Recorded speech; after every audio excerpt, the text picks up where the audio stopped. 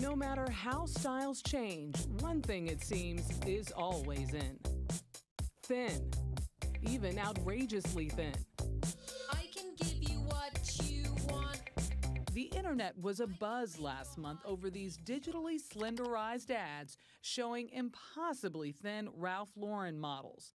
The company says the release was a mistake, but it struck a nerve. And on this topic, says Washington Post fashion editor Robin Givhan, that's not unusual. We react really strongly to the fact that they have this sort of idealized body type that is virtually impossible for anyone else to attain. Fashion is constantly saying, come on, you know you want to be this, you know you want to wear this. But the divide has never been bigger between the clothes these models wear and the ever larger customers who buy them. In 1960, the average American woman was 5'3" and weighed 140 pounds. Roughly 40 years later, she'd grown an inch, but now weighed 164 pounds. The average dress size in America today? 14. I think we're getting more real all over the place. The figures speak for themselves, and increasingly, designers like Betsey Johnson are taking notice. Let's dress more women, because if it's left up to just dressing our skinny minis, we'll be out of business. There ain't enough of them. She's launched a plus-size lingerie line, and designers like Michael Kors and Calvin Klein have plus-size clothing lines. The plus-size market is a growing market. Industry analyst Dana Telsey. I think we're seeing more companies dip their toe in the water in order to gain customers in that size range.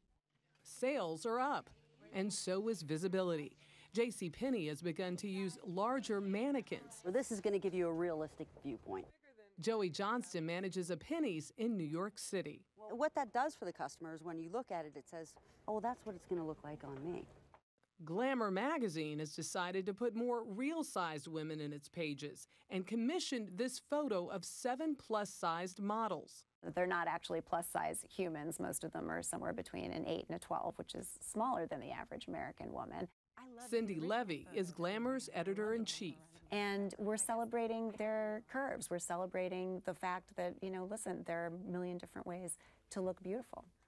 No one's happier to be in the picture than Crystal Wren. At age 14, a scout told her she could be a top model. One catch. He said, yes, but you just have to lose 9 inches off of your hips. And I thought, 9 inches? Oh, 9. And what size were you when he told you this? A size 14. Crystal dieted and exercised obsessively until she weighed 98 pounds. At my smallest, I was a size 00. Yes.